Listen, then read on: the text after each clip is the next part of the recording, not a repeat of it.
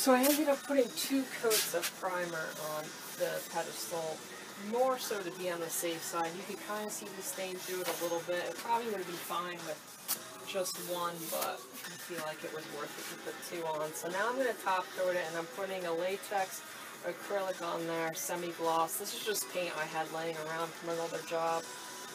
And I'm going to end up putting 2 coats of this on, and then it will be ready to be shabby chic. So the key to multiple layers of paint is to lightly sand in between. So I just finished sanding this, and in between I use like a 120 grit, and that just will not only make it smooth, but it will knock down all the high spots. On time like this, you'll get some raised grain from after painting, and that just takes it all off.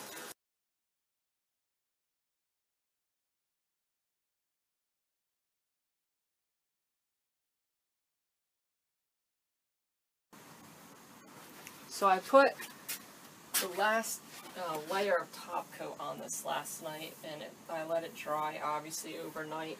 And now it's going to be ready to be shabby chiced or distressed, however you want to phrase it. There are 6 layers of finish on this, 2 layers of stain, 2 layers of primer, and 2 layers of top coat. And then underneath all of that, obviously, is the base wood. And the goal for something like this is to see those 3 layers as well as the wood underneath. Personally, I think shabby chic looks the best when it does look like it has naturally, over time, lost paint and spots. So to go at it in the spots where that would most normally occur is what is going to look best. So all the ridges of your piece are great spots to start with shabby chic. Ridges where things might hit corners are good spots. And then this customer wants it to be even a little bit more distressed, so I'll go in and hit any sort of high spots on top of that. High spots here and high spots here, and then I'll probably send them a picture and they'll tell me whether or not they like it, and then either go back and do some more or not. What I am using to reveal all those layers is going to be my orbital sander. I have an 80 grit piece of paper on there, but I've used it before, so it's not going to be as strong as if it was a fresh pad. And to start, this is a variable speed orbital sander. I'm going to put the speed down to the lowest setting, because with those 6 layers, it's going to be much easier to go back and take more off versus covering up if too much comes off at once.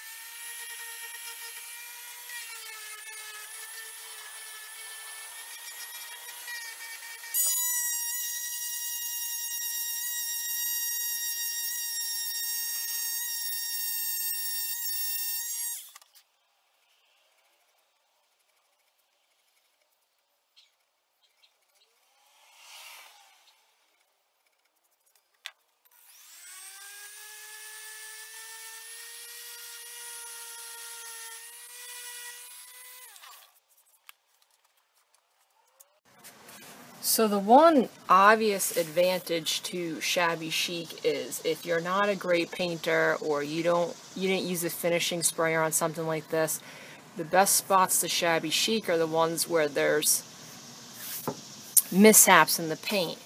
Or if after you paint for the night and a bug suicide bombs into your finish and leaves a disgusting black mark, this is a great spot to then shabby chic.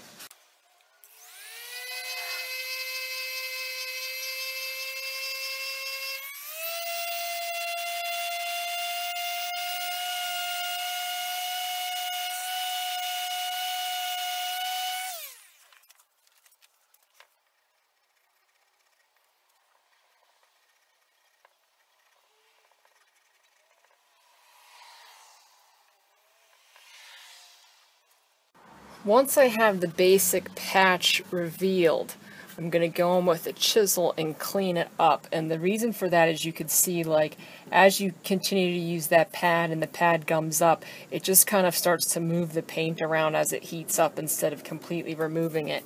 And that chisel can go through pretty easily and take off that built up paint.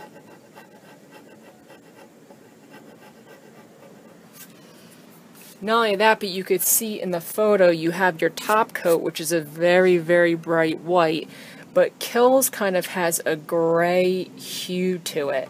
And I want to see the least amount of that Kills as possible because it was primer, it was not really in the original plan, and then obviously here's the paint underneath with the stain on it. So the chisel also helps in going through and removing some of that primer.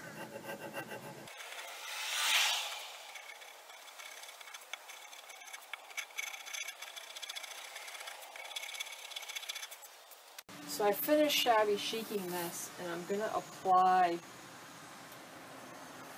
this Rust-Oleum triple thick urethane. I've used this before, I really like this stuff.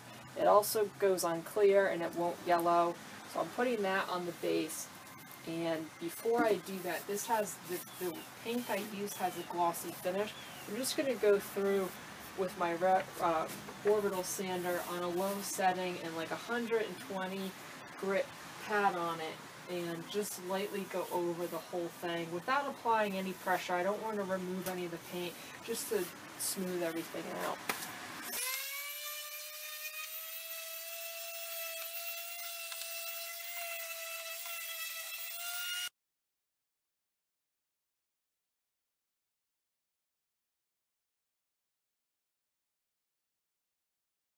I don't have a dust-free environment that I could pour the epoxy on this tabletop in. So I set up this old tent that I won't really mind if some epoxy gets on it in my backyard. I leveled the table on top of 4 paint cans with some shims. Since this is self-leveling epoxy, I wanted this surface as level as possible. And then I went over the surface because I final sanded it before I brought it out here with some paint thinner. And now I'm going to let any dust that's still in the air settle for about an hour or so before I start messing with the epoxy on top of this. I'm starting off my morning by pouring the seal coat on my tabletop. I have the tabletop in the tent. It's actually a little cool out for this. It should be like 75 degrees when using this product. It even says it on the bottle. But inside the tent, obviously, it's warmer. It's actually about 75 in there versus the outside temperature. So I think I'll be able to get away with starting the pour this morning. So in order to start this process, unfortunately, you have to do a little bit of math. And this product I'm using, the Pro Marine Supplies epoxy, comes with, there's a link to instructions online. Obviously read them, and it'll tell you for the seal coat how much resin and how much hardener you need. So my tabletop is circular, so I'm going to obviously calculate it for square feet, but I should have a little bit extra with each mix, which is a nice cushion to have. So for 1 square foot, you're going to need 3 ounces total of product, and 1.5 ounces of each, the hardener and the resin. So I calculated my square footage by multiplying 4.5 by 4.5, and that comes to 20.25. I rounded it down to 20 because it is a circle and I won't have corners. So if you're using an ounce, so at 1.5 ounces of each, I got 30 ounces of the hardener and 30 ounces of the epoxy for the seal coat, which is 60 total ounces. So I'll know I can mix that up. The most important part when doing anything that cures versus something that dries is getting the ratio exact, and they'll tell you multiple times in these instructions, if you don't mix this properly, it will not cure.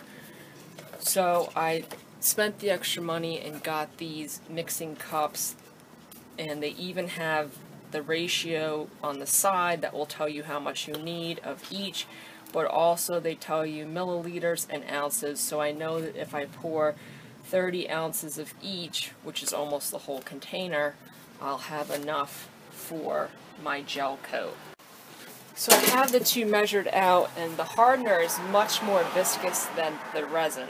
So just be careful when you're pouring out the resin. You'll notice since it's so thick that the slower you go, the better the chances of getting the right measurement. So I'm going to add the hardener to my bucket.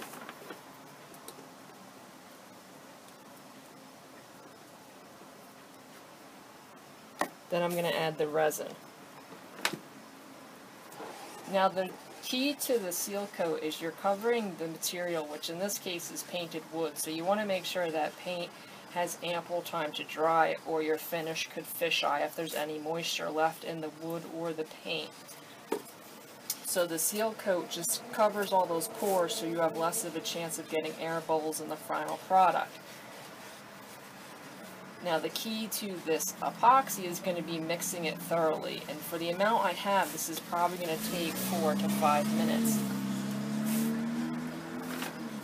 You want to practice scraping the sides of your bucket to make sure there's no buildups in the corner, especially since the resin is much thicker than the hardener. You don't want to whip it because that will introduce air into the mixture. And what's going to happen is the mix is going to get cloudy, white cloudy, and then once it's completely clear, you'll know you're done. So I've been mixing for about a minute or so, and you could see it's still pretty cloudy.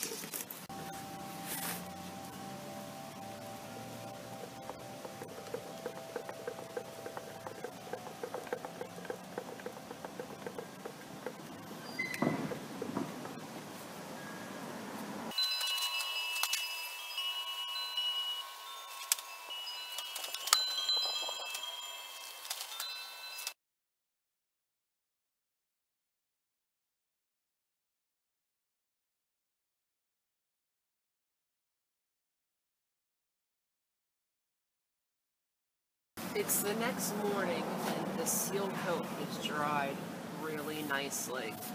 There's a couple little spots like right here where it missed a little bit, but I think that will be fine for the flood coat, and there's really nothing stuck in the finish, which is really nice.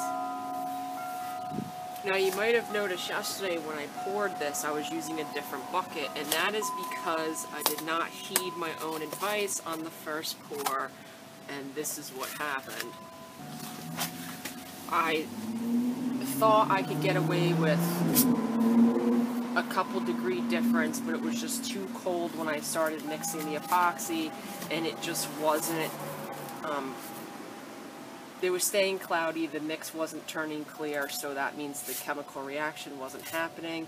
So I kind of put it in the bucket in a hot water bath to heat up, and I think that would have worked. I just kept it in there too long, and then it just completely solidified in about 30 seconds in the bucket. So just pay attention to those manufacturer instructions. I've done this before, and you know, sometimes you're rushing, which was part of the problem, and this is probably about 30 bucks worth of epoxy. Luckily I had enough to do to retry it, but I'm not going to have enough to do the flood coat, so I had to overnight some more epoxy from Amazon, which luckily with Amazon that's not even super expensive. So I'm going to do the flood coat today. And the other downside of the situation, even though this turned out nicely and I'm much happier than I was at this time yesterday, the window for pouring the flood coat on top of the seal coat so it sticks is 4 to 10 hours. If you go past that, which obviously I have, you have to sand the entire surface with 120 grit or 220 grit sandpaper, and then remove all of the dust with denatured alcohol. So that's just now an extra step I wouldn't have had to do if I mixed this properly the first time. But you live and you learn, and I'm waiting for that shipment to come, and once it comes I could pour the flood coat and then let this sit. It takes 3 days to fully cure, but you can tell already from this one that it's hard enough to touch and to move around. So since I waited more than 10 hours before recoat, I'm going to sand the surface with 220 grit sandpaper and then wipe the whole thing down with denatured alcohol. I'm going to keep my scratches going, the scratch marks from the sandpaper going in one direction, but once you put the flood coat on, it's going to cover all of those marks.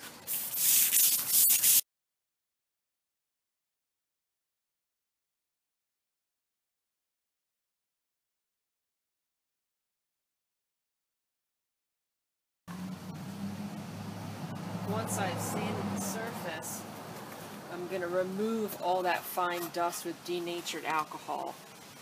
Now they recommend this over other products, and they specifically warn about using paint thinner for this part.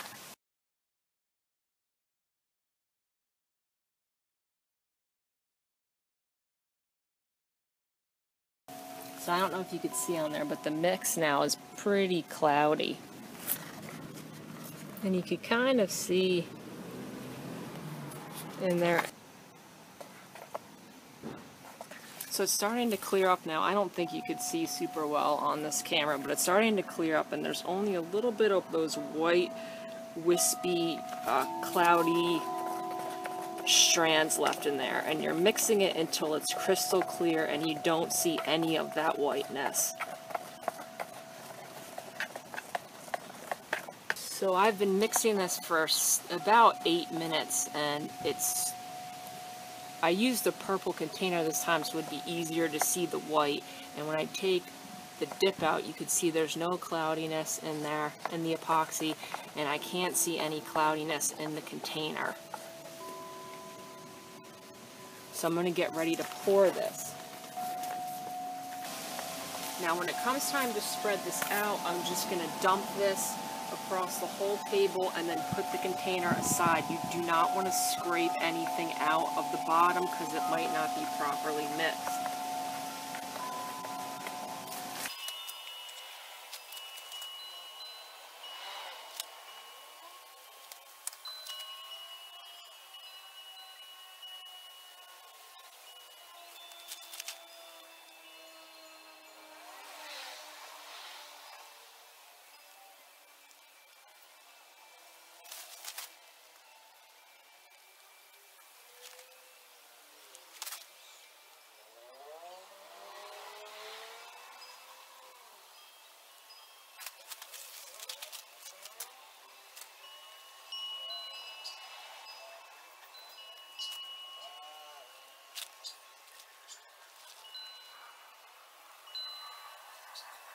Once you're done spreading this around, you'll notice that there are air bubbles on the surface.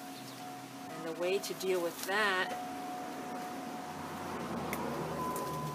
is to take a propane torch and light it and just sweep over the surface of the piece.